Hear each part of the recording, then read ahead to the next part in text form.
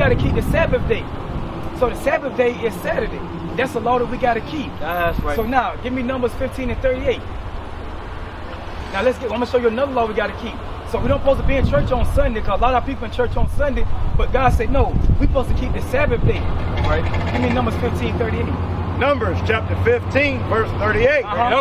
Speak unto the children of Israel. So Harvey, it says, speak unto the children of Israel. So what have you learned today about the Israelites? Who are the Israelites, Harvey? That's us. We're the Israelites. Read all praise. Right. And bid them. Then command them that what? That they make them fringes. You see these things we got on our shirts, Harvey? We got this on all our clothes, not just our camp gear, but God say we're supposed to make, we got to make fringes on our garment when we know we're Israelites, because God requires something of us when we know we're Israelites. Don't just walk away, Harvey, knowing you're Israelite and don't do nothing about it, because guess what? The wages of sin is there. God say, you know what?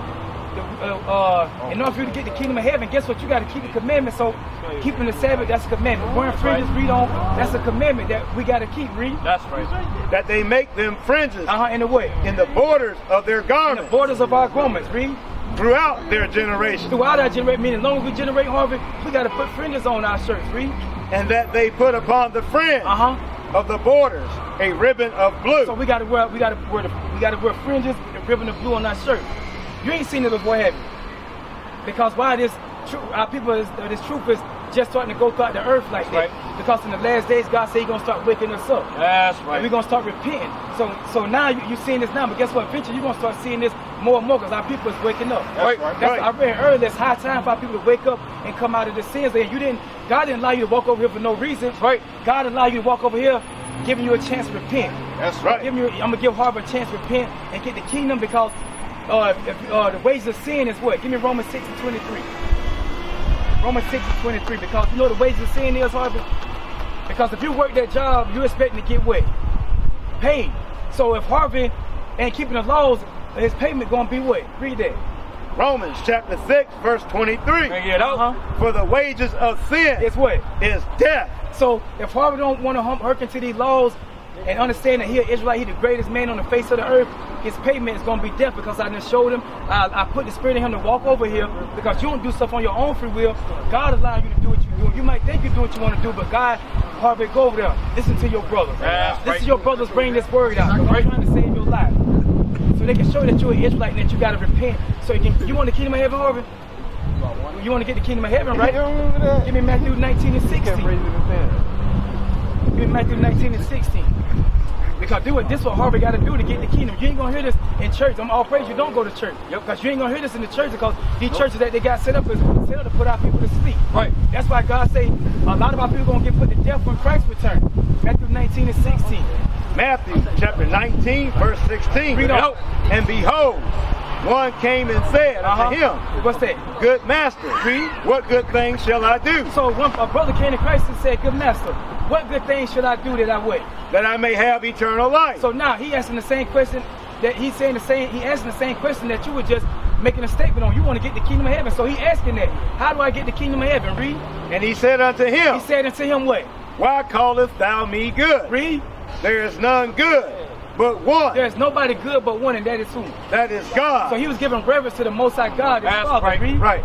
But if thou wilt enter into life. So he's telling, so the same thing Christ telling him, we reading this telling you the same thing, Harvey. If you want to get eternal life, what Harvey got to do? Keep the commandments. You got to keep the commandments. That's what you got to do, Harvey. So you do pray? So I'm going to show you something about when you pray, Harvey. Read on. And seek my face. And seek my face. We got to learn to seek this Bible, Harvey, because a lot of us, we love God, we believe in God, we believe in Christ, but we don't read the Bible like we're supposed to. Why? Because we don't know who we are. Right. So when we read it, we looking at everybody as white. We think everybody Caucasian. Right. So that's a lot of times why people don't even read it, not knowing everybody in the Bible is black. That's right. Everybody in the Bible look just like us. Right. Ezekiel, Jeremiah, Christ, Daniel. All the prophets look just like us. Bring it out. Read. And turn from their wicked ways. So we got to turn from our wicked ways. We got to humble ourselves and turn from the evil, the sin that we in. We got to stop buying on the Sabbath. Stop breaking God's laws. We can't work on the Sabbath. If you got a job where they make you work on the Sabbath, just find another job. Don't quit that job, but just find one where you can be off on the Sabbath. That's right. Now give me John 9:31, because you say you pray a lot. You say you pray or whatever. So now I'm going to show you about prayer, because in Christianity, they have you believe You can be in the midst of sin and pray, and God will answer your prayer. But let's see what the Bible says. We're going to let God be true, and we're going to let every man be a liar. Right. John chapter 9, verse 31. Read. Now we know that God heareth not sinners. Now we know that. Guess what? You might have been praying, but God said, "Look, and I don't hear sinners." That's right. But if any man be a worshiper of God, if any man be a worshiper of God, what he do? And doeth his will. And doeth his will. You got to be doing the will of God. Read. Him he heareth. So if you're doing God's will, guess what? That's the one. The man that's doing God's will. That's the man God gonna hear. That's right. Don't think you can be in the midst of sin and you pray for that job and got a job. No. And most I said, I allow the devil. Give me that Psalm 73 right quick. Bring it out. I'm gonna show you that the devil, just cause you getting blessed, God ain't behind it. That's right. Give me Psalm 73 and 3. Our people assume that they getting blessed, and in the midst of sin, that God got something to do with it. God say, no, you under a strong delusion. Yeah, Psalm 73 and 3. Psalms chapter 73, verse 3. Read it out. For I was envious at the foolish when I saw the prosperity. I saw the prosperity or the blessings of what? Of the wicked. So guess what? The wicked can get. They can get blessed too. Verse 12. That's right. Psalms chapter 73, verse 12. Read. Behold, these are the ungodly. So David said, these are the ungodly. An ungodly man is a man that ain't even keeping no laws. That's right. But what? Who prosper in the world. But they prospered in the world. Dang. These rappers, first thing they do at the Grammys, I want to give honor to God, but these jokers tatted up from head to toe on their videos. They got sisters dancing half naked, smoking weed. These are the ungodly in the world, but they read on. They increase in riches. But they increase in riches. How these jokers wicked is on nowhere, but they increasing in wealth. Because God say they might be weak or might be getting money, but I ain't got nothing to do with that. Right. So it says, God say the one that I bless or the one that I'm going to hear is the one that's doing his will. That's right. And you know what the will of God is? My brother, you know what the will of God is? Huh? Oh, okay, all praise. Give me Psalms 40 and 8. Psalms chapter 40, verse 8. This is the will of God. I delight to do thy will. So King David said, I delight to do God's will. What is God's will? Oh my God. Oh my God, read. Yea, thy law is within my heart. So the will that we're supposed to be doing is God's laws that's in our mind. Right now we're keeping the Sabbath. I delight in keeping the Sabbath. I delight in seeing my brothers on the Sabbath because I'm in captivity the whole time. So it says, I delight to do thy will, yea, thy laws within my heart. So enough for you to hear for God to hear your prayers, Harvey. What's your name, bro? God said, enough for y'all prayers to be heard. Guess what? Y'all got to be keeping the commandments. You can't be in the midst of sin. We read earlier that we got to have fringes on. We got to keep the Sabbath day because a lot of people in church on Sunday. A lot of billions of our people in church on Sunday. You celebrate Easter, bro? All praises. What about you, sir? Don't you know tomorrow's gonna be billions of our people celebrating a pagan holiday? But they think God is with them, and that reason we go through what we go through is because we don't keep His commandments. Because what's your nationality, bro?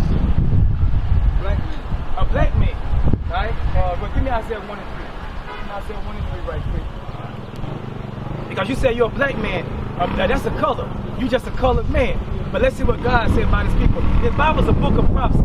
His Bible's a book of prophecy. The Bible prophesied everything that was going to take place, happen to us, either in that time or in the future. So now, let's see what God said was going to happen to us.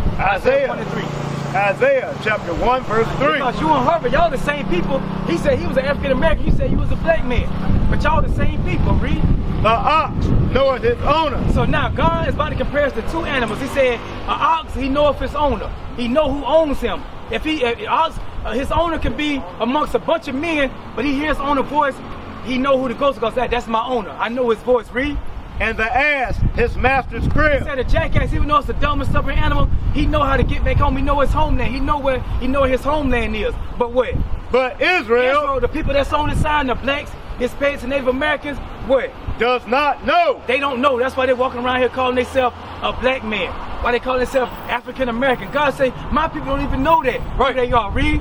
My people does not consider. They don't even stop and take a second to think, you know what, maybe I am God's chosen people. Wait a minute, maybe I could be the greatest people on the face of the earth. Because God said you're above everybody. That's right. In America, you talk that way.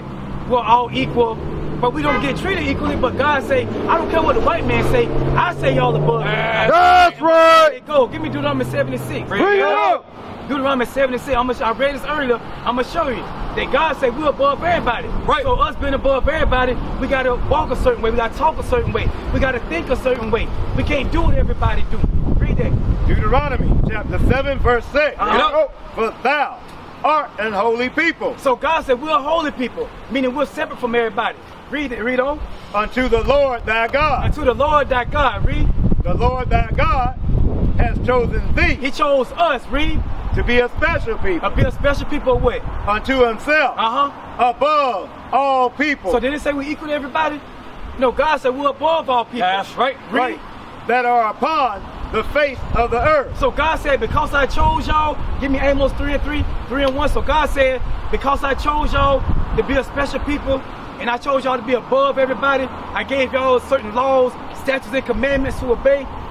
Now I require something of y'all. This is what I allowed to happen. Amos 3:1. Amos chapter 3 verse 1.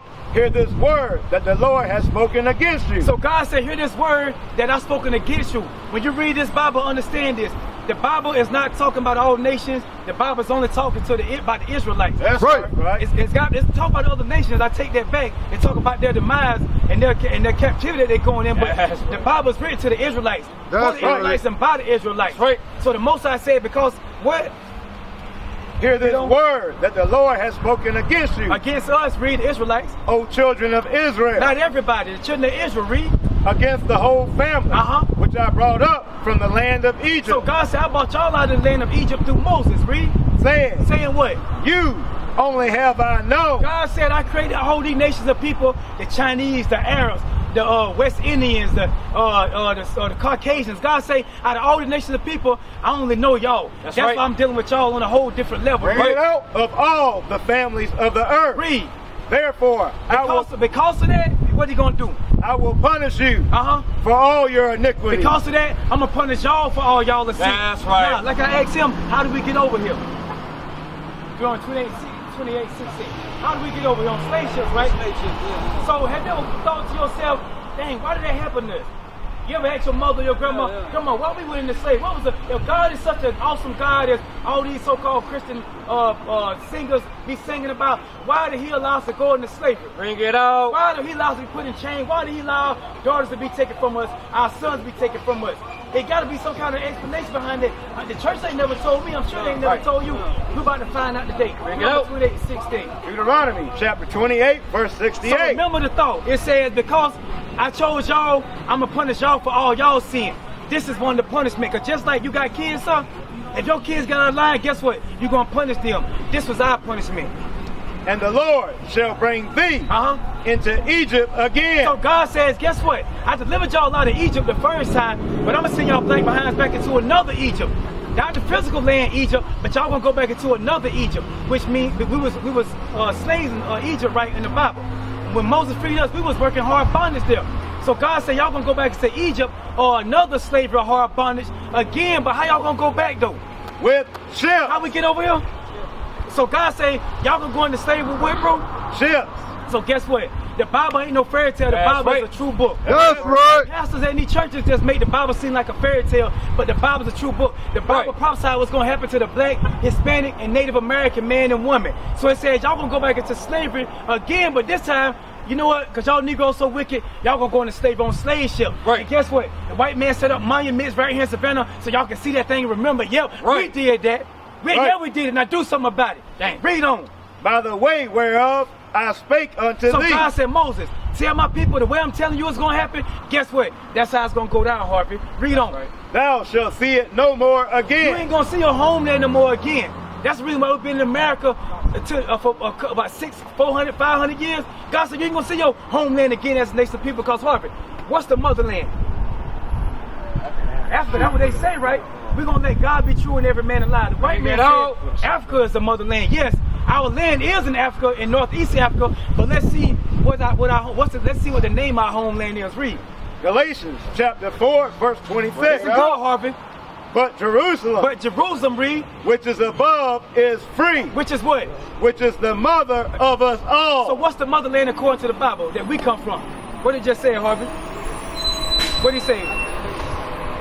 Read it again. Galatians chapter 4, verse 26. But Jerusalem, read, which is above, is free. But Jerusalem, which is above, is free. Read on. Which is the mother. Which is the mother. Not Africa, but Jerusalem, which is the mother of what? Of us all. Paul was speaking to the Israelites in Galatia, letting them know Jerusalem is the mother of us all. Right? Read on. So it said Jerusalem, which is the motherland. That's the motherland. Jerusalem is in Africa, but guess what? They took our land from us in 1948 when we went into slavery in 1619. So now we're over here. Now we think of Jerusalem or Israel, we think of the so-called white man or the so-called Israelis, but we're the real Israelites. That's right. Right. That's the reason why I read earlier, Isaiah 1 and 3, it says the ox knows its owner, the ass is master crib, but the Israelites, they don't know. Neither do they consider. Why? Because we've been destroyed as a nation of people. Read. By the way whereof I spake unto thee. So God say the same way it's going to happen, y'all. That's the same one telling Moses going to go down. That's how it's going to go down. Read. Right. Thou shalt see it no more again. We ain't going to see our homeland no more again as a nation of people. Read. And there. Harvey, when your forefather got off that slave ship, there, my brother and your grandma and them got off them slave ships, what's going to happen? Say with me, bro. Read on. And there. Read. Ye shall be sold. Ye shall be sold. Unto your enemy. Until your enemy. Who is our enemy? We hate to admit it. But who did this to us? We just speaking truth. God said the man that sold you, guess what? He your enemy. I don't care if you got with him. I don't care if you work right next to him. God said these people your enemy. Right. Always been and always will be your enemy. Right. No matter what gift they give you. So we know that from looking at the images, from looking at the monuments, guess what? They're the ones that did this to us. That's The Bible is a true book. This Bible is a history book. Read. That's right. For bondmen. For slave men. They sold us for slave men to read. And bond women. And slave women. Read. And no man shall buy you. No man ain't gonna be able to save you out of this condition you're in. Martin Luther King, a great man, he tried, but they assassinated him. Marcus Garvey, you got Malcolm X. All these brothers rose up trying to do a good work to get us out of the oppression that we're in. But guess what? Now, you know what I'm saying? They put them to death. So the only one that's gonna be able to redeem us out of the condition that we're in is Christ, the Black Messiah. Now they will see the true men of God. We are not black men, we are Israelites.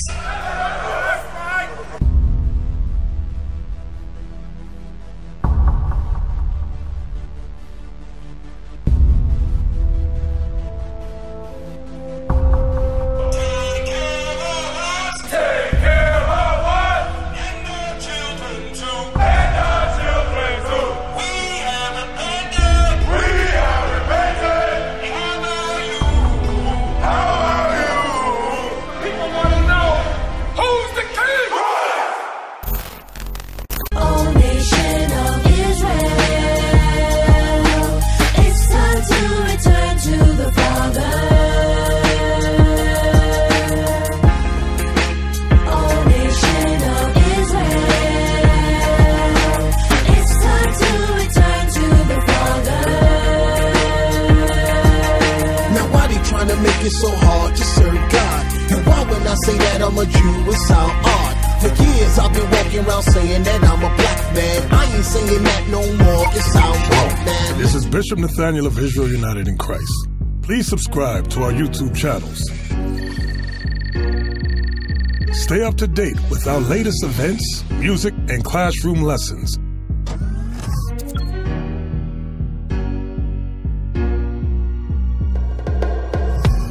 IUIC plans to continue visiting different countries where this gospel has not been preached before. IUIC needs your help in pushing this truth.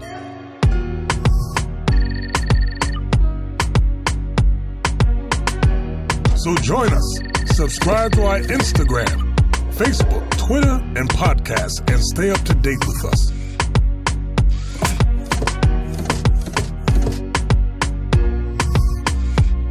For more information, please visit www.israelunite.org.